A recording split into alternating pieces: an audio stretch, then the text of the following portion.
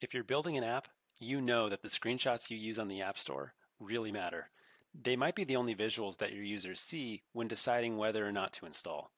That's why I made ButterKit. It's a free app, helps you make those professional 3D angled screenshots in quite literally a few seconds. And the best part is, it translates all of those screenshots into all 39 App Store Connect languages in just a few clicks. Let me show you. So I'm here in Xcode and ButterKit, and you'll notice when I have a simulator window open, this nice little capture widget follows it around and makes it really easy to grab new screenshots. So I can easily flip between my artboards while I'm actually testing my app, which makes it really fast. And from here, I'm just going to, let's capture this one. Great. And what's really neat too is that these are actually in 3D. So they're applied to a 3D device, and you can make all the changes you want to the device type, the bezel, all of that. For now, I won't dive too deep into that, but it is fun to mess around with these.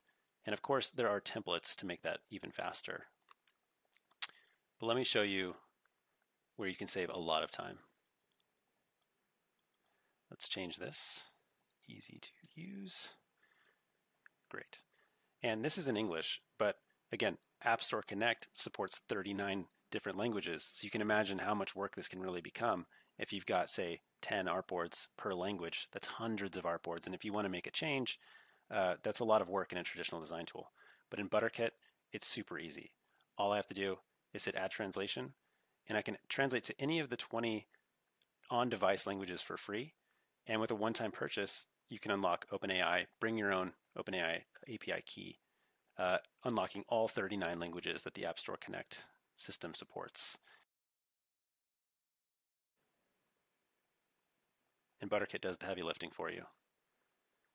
So just like that, it's ready to go. And of course, you can swap this out with a Japanese language as well. So let me show you how to do that. As long as your string catalog in your project supports multiple localizations, all you have to do is click it, and the app will restart in that localization, ready to go, ready for screenshots. And when I'm ready, all I have to do is export these ready for App Store Connect in just a few clicks. If you'd like to learn more, check out butterkit.app. Thank you for watching.